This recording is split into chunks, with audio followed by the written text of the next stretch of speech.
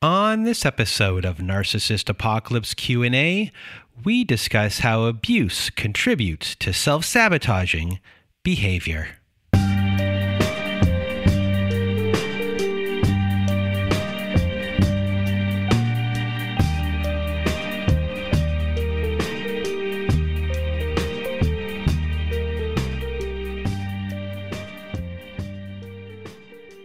Welcome to Narcissist Apocalypse Q&A, everyone. I am Brandon Chadwick, and we're going to be talking about all things self-sabotage today. But if you want to be a guest on our Survivor Story episodes, please do go to our website at narcissistapocalypse.com. Top of the page, there's a button that says Guest Form. When you click on that button, it takes you to our Guest Form page. There you can read all of our instructions and either send us an email at narcissistapocalypse@gmail.com or fill out our Guest Form and press the Submit button, and please send it in the format that we ask for.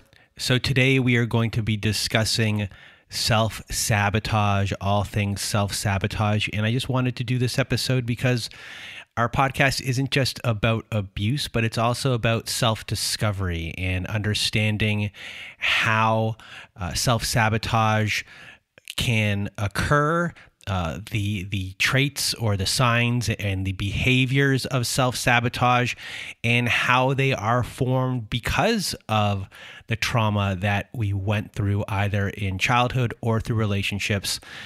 So this is why I kind of wanted to do this episode, just to kind of bring a bit more of a self-discovery this week when discussing a topic that surrounds abuse. So the psychological definition of self-sabotage. So self-sabotage occurs when we destroy ourselves physically, mentally, or emotionally, hindering our own success and well-being by undermining our personal goals and values. And this can be done consciously or unconsciously. Self-sabotage, also known as behavioral dysregulation, can be conscious or unconscious depending on levels of awareness. An example of conscious self-sabotage is deciding to eat French fries despite a goal to eat healthy. And unconscious self-sabotage happens when a personal goal or value has been undermined, but not initially recognized. So, for example, wanting to get a specific piece of work done, but you're overextending yourself with so many different types of work that you want to accomplish as well. You get overwhelmed, then nothing gets done. You haven't prioritized anything, and because you haven't prioritized anything, all of this stuff doesn't get done at all. So when this happens, you will obviously get upset. You might get a little bit depressed. It can kind of get you into a rut. It starts to kind of deplete your drive and your motivation. It can make you anxious as well, very anxious. I go through this all the time. You could end up being sad, and then it also will have a toll on your self-esteem. Like there's just this kind of domino effect that can happen when self-sabotage is occurring. So for many people, we don't know why we self-sabotage. And if you've listened to our podcast, our Survivor Stories, we hear a lot of stuff that comes from your childhood. We talk a lot about perfectionism, pessimism. There's a lot of things that are going on, especially when you have no autonomy from your parent and you're underneath your parent's thumb. So why do we self-sabotage? So here are 4 possible causes of self-sabotage. So first up on our list is modeling, and self-sabotaging behaviors can come from childhood models and patterns, such as a parent who lacked confidence to succeed. And that lack of confidence can then become ingrained in you. So a parent who consistently warns a child to be careful at the playground may cause that child to internalize the world as being unsafe and exploration of this world to be avoided. So you're instilling this fear here in this example, in this modeling example for your child, and that child might then be afraid to do things themselves. They could end up self-sabotaging situations because this fear has been instilled in them. And with this modeling, with this specific example here of a lack of confidence and fear, a child may grow up not starting things, or they could start things, but then feel very uncomfortable, finding a roadblock, not knowing how to fight through, and quitting. And this can then throw them down a rabbit hole of not feeling good enough. And this can reverberate all through your work and your relationships. And number 2 on our list is rejection or neglect. So being rejected or neglected by a parent can cause low self-esteem and other negative self-image issues. And this can compel us to sabotage personal relationships in an effort to avoid further vulnerability and rejection. And number 3 on our list is childhood survival techniques. And as a child, and you are specifically in abusive households, you learned how to adapt to survive. You change behavior to fit in, and this can be not rocking a boat, not communicating, being passive aggressive to survive might have been encouraged in your family. We hear a lot of that on our survivor story episodes, specifically when it comes to how you interact with your siblings. Golden child scapegoat dynamics could be going on. Your family could be gossipers. You might lie in your family because you're afraid of consequences. So as you grow older, these things will stop working for you when it comes to normal relationships, or what we deem healthy relationships, or being at work. And, you're taking these old survival techniques and bringing them into these new situations that aren't these abusive situations, which aren't the same types of people you've been dealing with in the past. So you could be self-sabotaging, and you need to learn to remove this programming that has been in you your whole entire life, so you can, move forward in a world where that abusive household doesn't exist. I said childhood survival techniques, but this can also be survival techniques that happened within an abusive relationship that you learned over time that you'll have to unlearn in the aftermath of abuse as well, if it starts to hinder you going forward. And then the last one on our list is trauma. So if you are a child who is abused specifically by a person of trust, you may look at the world as being very unsafe, and you might view yourself as feeling undeserving of good things in your life. Those thought processes eventually can lead to a lot of self-sabotaging, whether it be in the workforce, with friends, or in relationships going forward. So now that we discussed possible reasons for self-sabotage, let's discuss signs of self-sabotage. So number 1 on our list is perfectionism.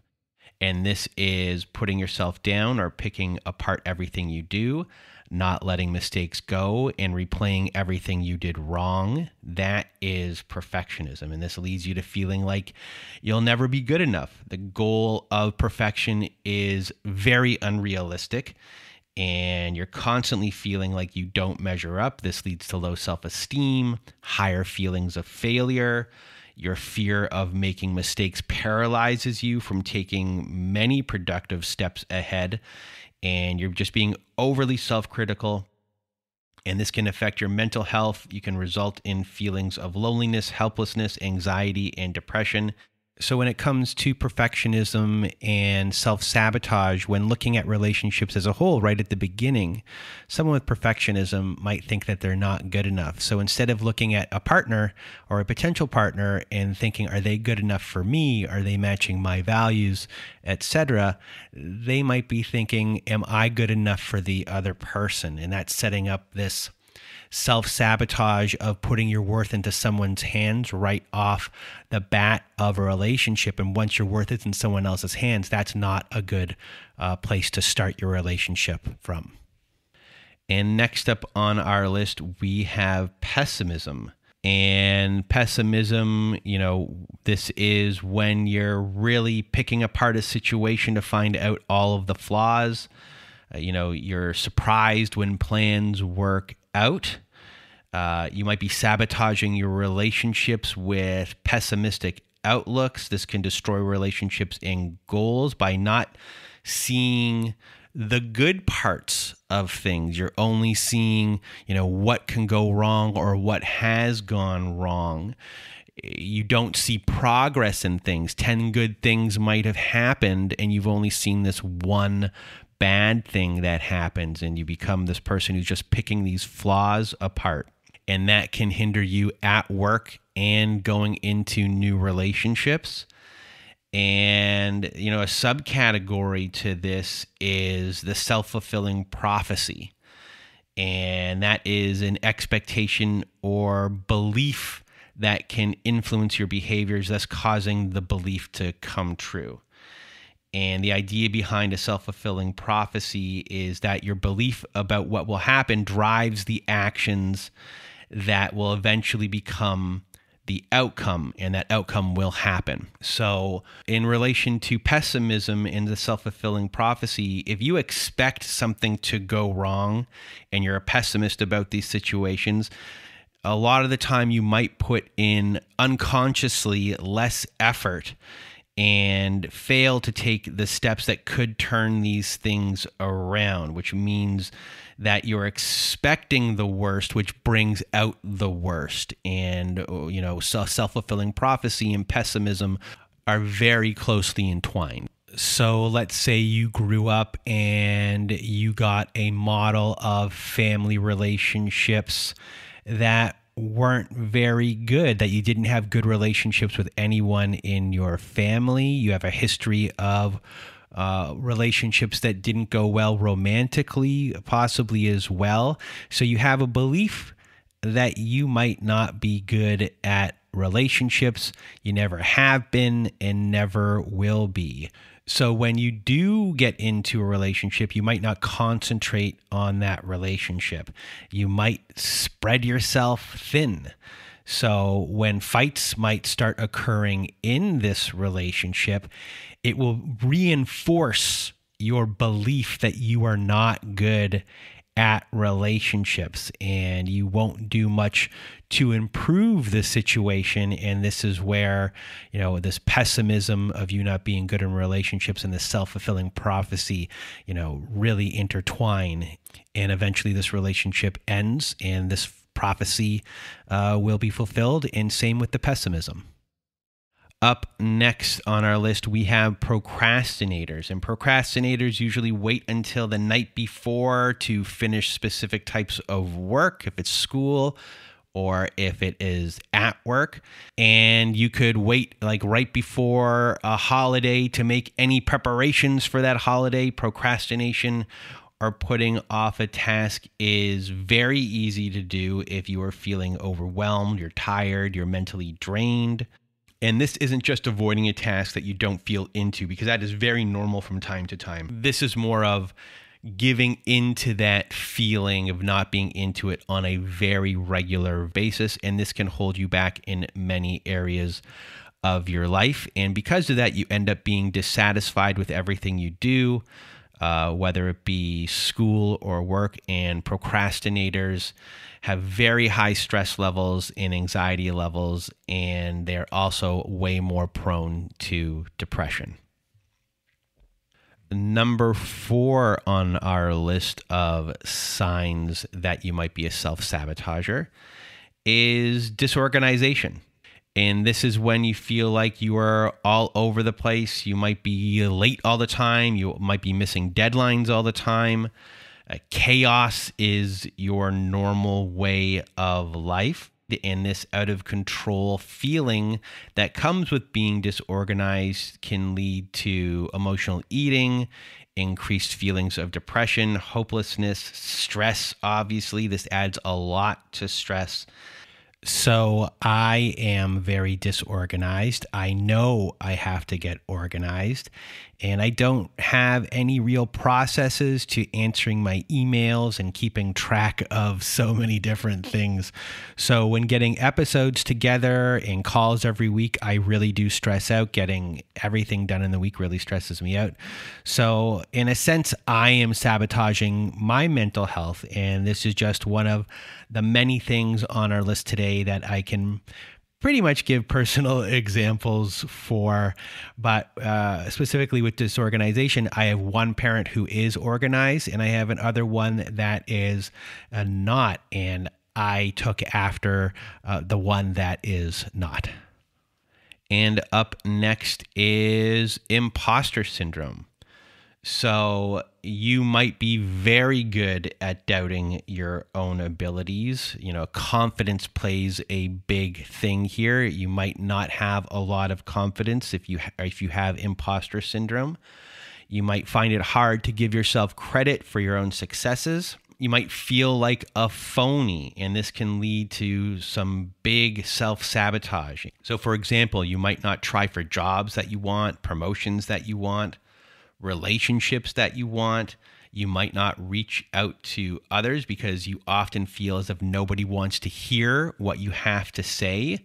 You don't honor boundaries. You don't speak up for yourself when others treat you badly, and you often really don't make a big deal out of things because you feel like others are just kind of putting up with you. And this lack of confidence in relationships or at work can hit shame, rejection, the feelings of worthlessness, and it can really cause a lot of stress. And then there's the fear of rejection, and someone can end or consider ending a relationship over the fear of rejection.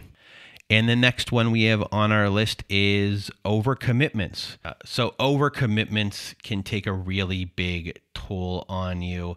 It is self-sabotage in a variety of ways. Taking on too much leads to not being able to finish everything you start.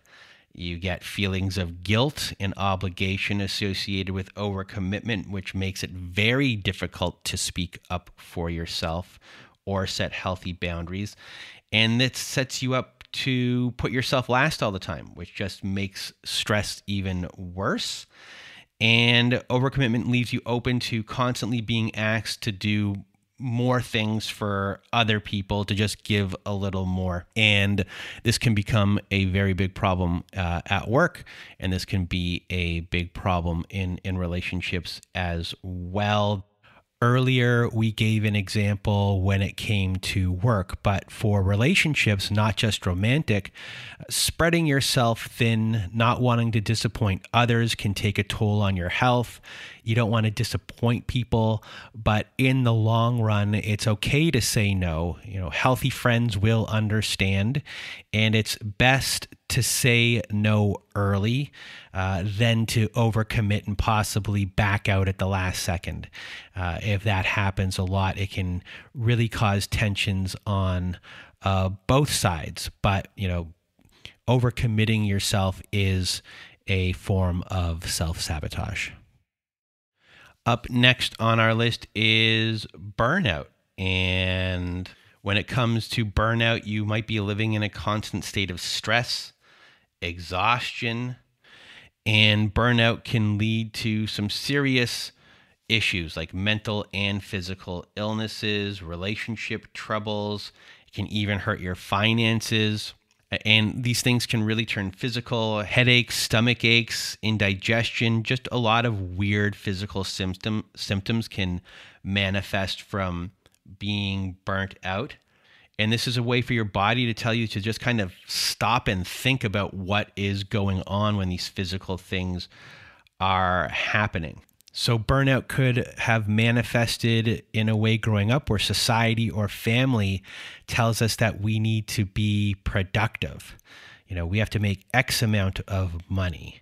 And this is how we are valued. So we burn out based upon being this production, this producer. This is where our value is coming from. And it can be a coping mechanism.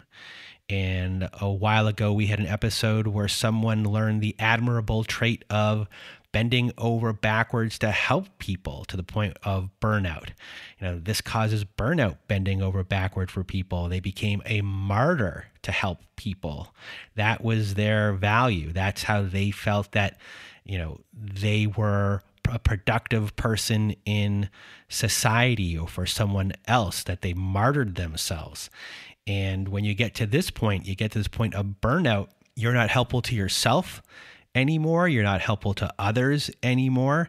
And, burning yourself out to do all of these things, to produce, to create value, to be valued, is a self-sabotaging behavior.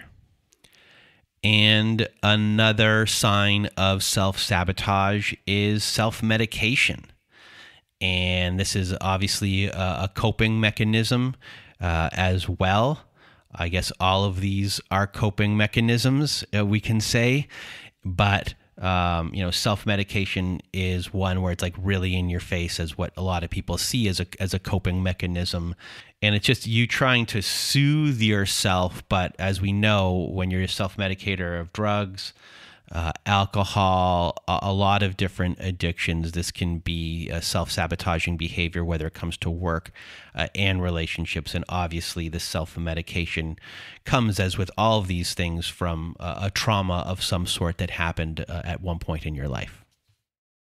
So next up on our list is cognitive dissonance as a sign of self-sabotage. And this is when we have two conflicting ideas at the same time that are just going to be kind of running into each other.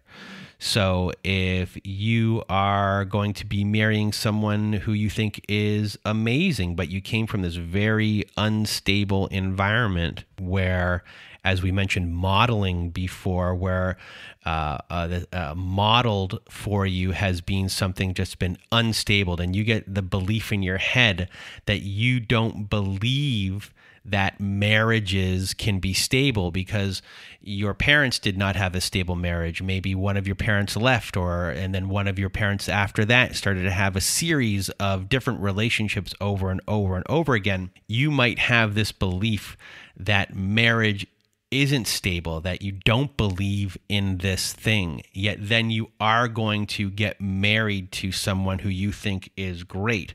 Eventually, this thought process can be a very self-sabotaging behavior when these two things meet while you are married, and you'll start to see things crumble from there because this belief has taken over and you have these two conflicting ideas going on at the same time. And that was the last one on our list of signs for self-sabotaging behavior. So the last thing I wanted to discuss before we end this episode are the two biggest things that I hear from survivors when talking to them, prepping them for the show to be on our survivor story episodes, is, when they're getting into new relationships, two big things that get in their way are past traumas and how the body reacts to a new relationship when a conflict arises. And then the second one that we hear a lot on the show, and I also hear in conversations, is that love doesn't feel right when there's not a lot of drama around, that chaos feels like home. So when it comes to the past traumas that you have that come rushing back at the first sign of conflict, when you have unresolved trauma from past relationships, your nervous system will automatically react in fight, flight, freeze mode at the first sign of this conflict. So even though you are in a very healthy relationship, it's a loving relationship, it feels like the past trauma, either from your childhood or from your ex-partner, is going to happen all over again. It's this body reaction that's very hard to stop. It's out of control because your brain and your body are registering that a threat can happen at any second. That's what your body is used to. And before you know it, you might be in this survival mode where, you could be defending or attacking or completely shutting down. Your mind knows that your partner, the person that you're with, is not like the person from the past, but these natural body reactions don't know this yet. It needs to acclimate to this person in a long-term way, knowing that these things are not a threat. So instead of being able to be present and become closer by getting through this conflict with your healthy partner, you will fight back in some way. You could leave the room, you could become silent, or you can just completely shut them out as a response. And it's this body instinctive response. And it's not your fault when this happened. This is just how your body is reacting to these past traumas, either from your childhood or from relationships with an abuser. And, this can create this self-sabotaging behavior that is just naturally in there, this trauma response. These things are, just to reiterate, these things are not your fault. And these are things to know that are there, and to be something that can be worked on, and just to not throw the relationship away based upon your reactions to these things, that these things can be changed. And a big one that we hear on the show all the time, and the second one, as I mentioned before, is the thing about chaos. And for a lot of people who are coming from chaotic home life and maybe relationships that were very chaotic, that love doesn't really feel right without the chaos there. So whether it's been from your childhood or past relationships, your experience of love has all been about drama and trauma, and there could be violence in there as well. And we hear a lot of people, when they try to get into relationships with healthy people, that they kind of find it boring. They don't know what to do with it. Your whole body feels comfortable around all of the drama and these kind of toxic relationships. So now that you're in this regular, normal, healthy relationship, you don't really know what to do with it. And a lot of people, they equate all of this drama with love. And when that isn't going on, they don't know at all what to do with it. And it can be very self-sabotaging, because many people who go into these situations, when your partner isn't being dramatic or they're just kind of being calm, they're caring for you and loving you in these small ways. Except for a lot of people, it doesn't feel like it is big enough. It doesn't feel like it's enough, what's going on. So even if you get mad at them, your partner might be pretty relaxed about it, and you might think that they don't care because you're used to people who are yelling and screaming, and that's the only way that you knew someone to care. So it takes a long time for your nervous system to adapt to having no drama around, and it can be very uncomfortable. It can be very unsettling to be around that. And it's something that you might run away from because it doesn't feel comfortable. You might be used to someone who, after a big fight, gives you a big gift to make up for things, whereas this calm, healthy person doesn't do that. And you might equate getting these big gifts or this love bombing stuff after all these things are happening with love. And it takes a very long time to really process everything and get your body up to speed. Your brain might know it, but your body might feel it in a different way. And you might leave these relationships because they might be uncomfortable, and you might not feel like you're getting what you want or the responses that you want, because that's what you're used to. But in a healthy relationship, these big responses aren't really there. Things are talked through, things are much calmer. So this is another big thing that we hear when it comes to self-sabotaging behavior.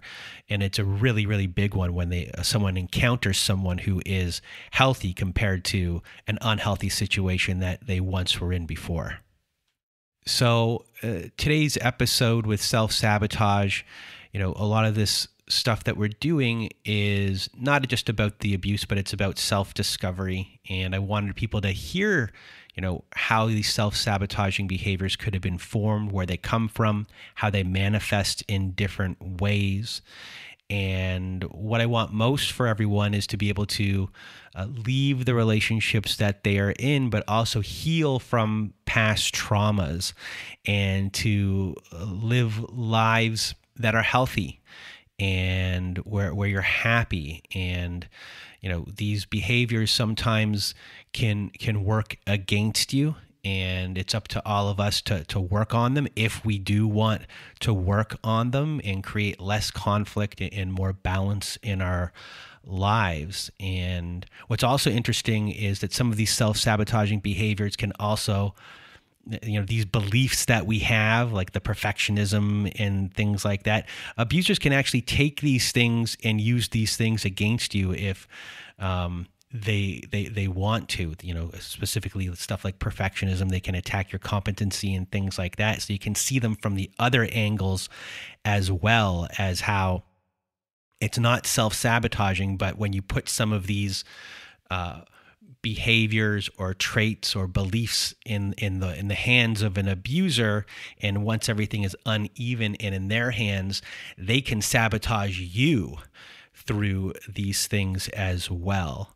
So I just wanted to kind of go through all of this stuff so we can kind of figure out more about ourselves. And that's how I view the show, that it's not just about abuse, but it's also about self-discovery and learning the processes of who you are and who you are also dealing with, and how these behaviors can be used by both of you. So I hope that you enjoyed this episode today and took a lot from it.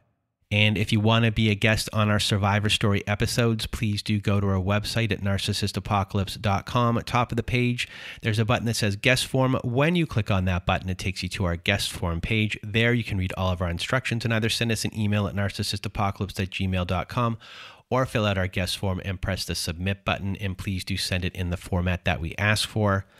Also at our website, we have our very own support group. So if you need support, please do go to narcissistapocalypse.com, press the support group button at the top of the page. There you'll see that we have our very own safe social network. We have Zoom meetings every Wednesday night, Thursday afternoons, and Saturday nights.